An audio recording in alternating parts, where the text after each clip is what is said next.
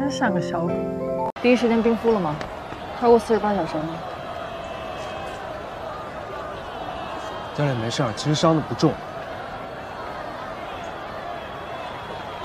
走，去跟高教练说弃赛。弃赛？别呀别呀！快点儿！教练为什么要弃赛啊？我都练了那么久了，而且我配药了，真的不影响。我不弃赛，我从来就没有放弃过比赛，我一定要进校队。你们俩什么情况？高教练，他要弃赛。别，高教练，我还想跳。边去！小罗，你是专业的，你干体育多少年了啊？中指锥拿起来了，你往赛场里边冲，不专业，不讲体育精神。对不起，高教练，这事儿你不能怪罗教练，是因为我坐下，闭嘴。高教练，我的错，我之后会向学校交代。但是今天，段宇成真的不能再比了。成总，教练，你相信我一次，我可以的。段宇成，你知不知道你的行为会断送你一辈子的运动生涯？你知不知道你有可能永远都比不了赛了？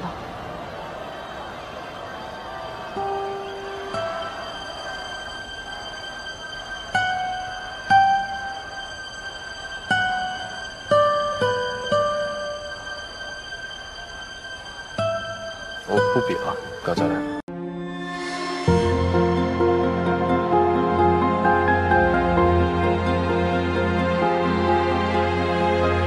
怎么可能要比赛了，忽然不练了？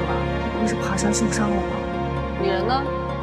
我妈来找我了，我陪她今晚我们逛街嘛。你放心，后天的比赛我不会缺席。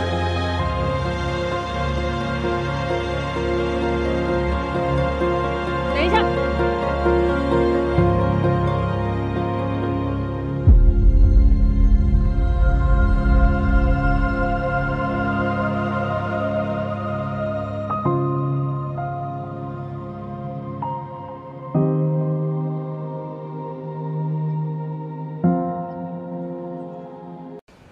你的伤是我给你当教练期间造成的，我有责任。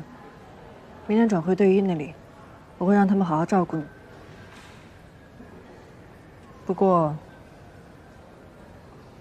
你伤好了以后，我们两个之间就没有关系了。至于你之后还要不要训练，跟谁训练，都跟我无关。别啊，教练，我知道我错了，我会改的。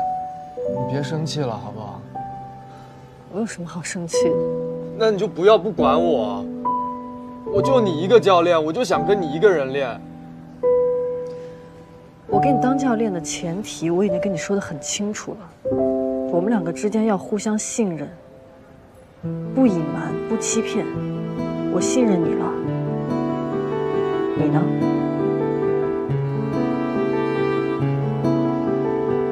我就是怕你担心我。你这样的运动员，我带不了。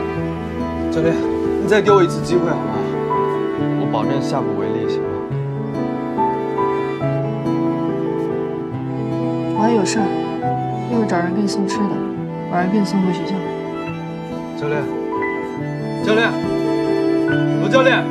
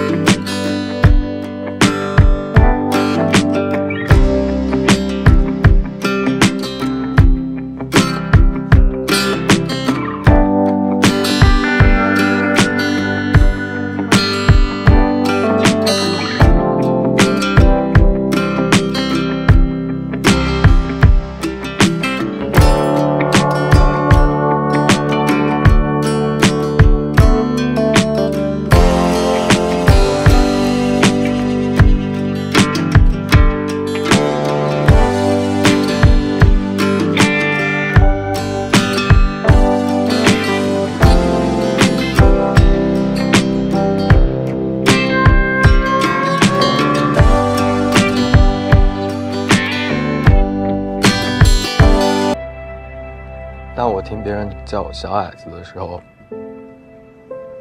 我心里还挺憋屈的。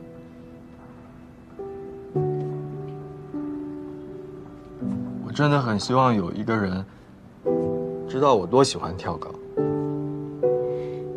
知道我多想把跳高跳好，知道我认为喜欢比任何先天条件都要重要。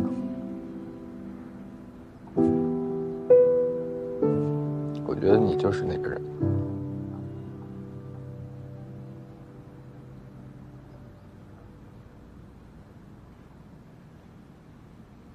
你是我真正意义上的第一个教练，所以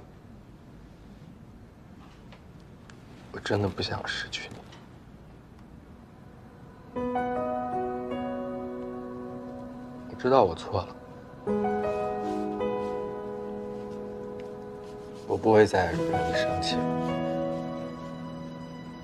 可以原谅我一次吗？